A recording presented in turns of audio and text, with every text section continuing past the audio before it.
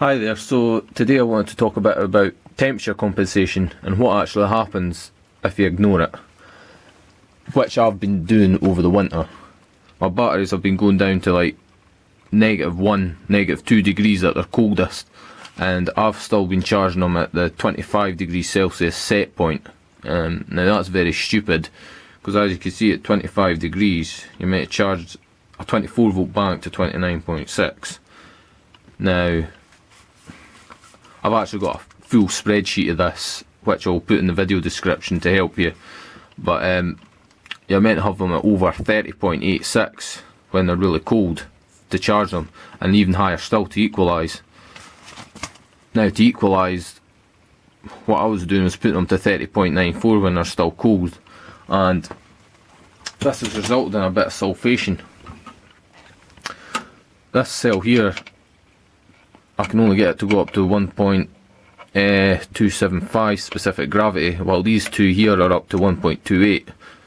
The other batteries don't seem to have suffered that much, but it's just this one here, so I'm equalising just this battery. So I'll give this cell a test and we'll have a look. This cell has actually got a distinct smell of sulphur or eggs coming from it, and that's because it's sulfated.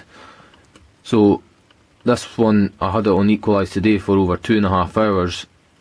That's just this battery. Now I can only get it to go up to just over 1.27, while these two cells here are at 1.28, so that's a fair little difference. So I don't know if I'm going to be able to fix this cell here. I'm going to leave it on Equalise a bit longer and I'll see what happens, but the rest of them seem to be fine. But with lead acid in particular, not all cells are created equal, and you will get some variation, and it seems to be this cell here that has suffered the worst from it.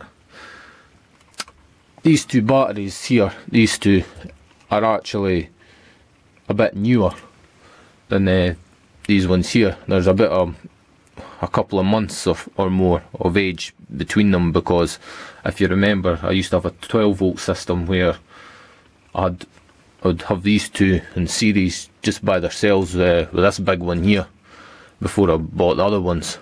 So maybe the age difference has caused a bit of a problem as well, but ideally I would have went with lithium, but I can't seem to find any sellers of those big Thunder Sky cells, the big yellow things you get in the UK. So that's a bit of a problem there, so I've been stuck with lead acid.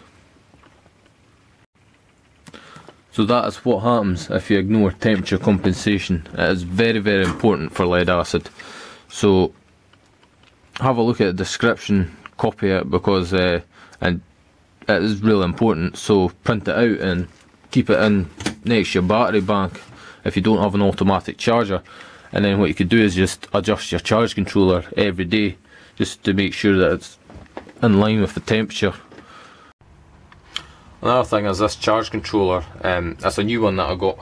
It can only really go up to about 29.3 or 29.4 volts at its maximum voltage setting under sort of overcast skies. It doesn't control the voltage that well, and then when the sun comes out behind a cloud, that's when you get especially massive amounts of power. It can sometimes like go up to 31 volts. This is actually a wind charge controller, so when my batteries are full, it's actually going to heat water.